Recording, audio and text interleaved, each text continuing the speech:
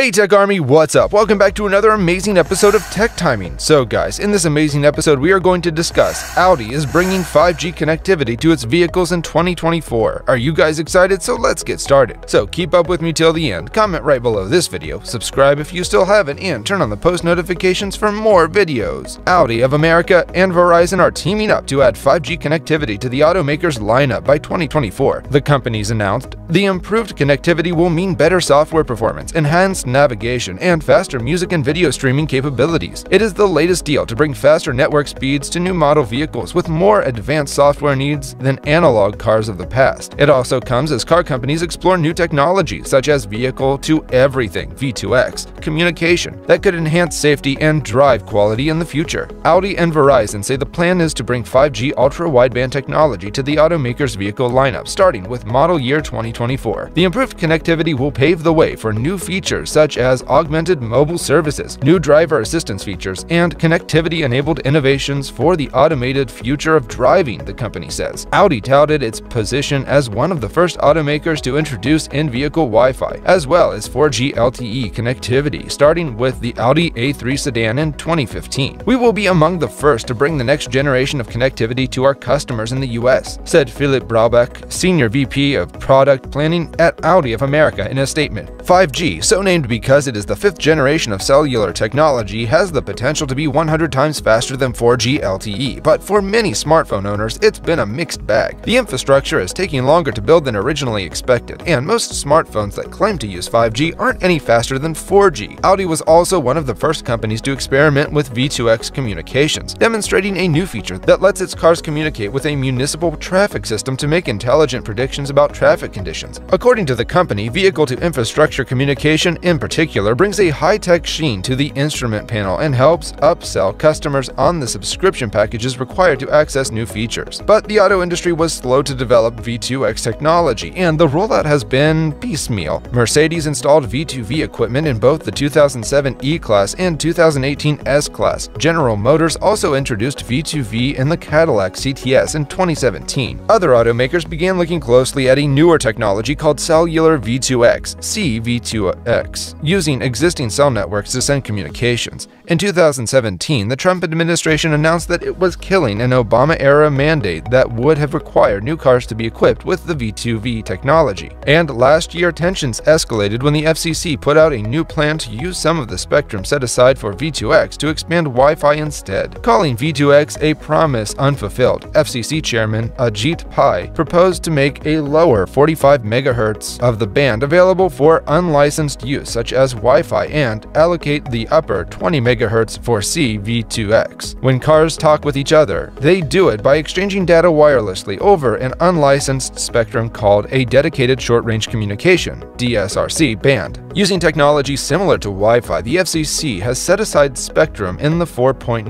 GHz band specifically for this purpose, and it is only meant to be used for vehicle-to-everything (V2X) applications. That includes vehicle-to-vehicle (V2V), vehicle-to-infrastructure (V2I), and vehicle-to-pedestrian (V2P). So cars talking to other cars, to traffic signals, and the phone in your pocket, you name it. Other automakers are making deals to bring 5G into their own vehicles. Last year, General Motors and AT&T made a similar deal to equip all model year 2024 Chevrolet, Buick, Cadillac, and GMC vehicles with 5G. Audi says it stands ready to collaborate with state departments of transportation, infrastructure providers, and technology providers to develop direct CV2X communications that can protect vulnerable road users, including pedestrians, school children, road maintenance crews, and cyclists. So guys, this was all about today's video. Share as much as you can, that really motivates us to create more content for you guys. With this, we end our video.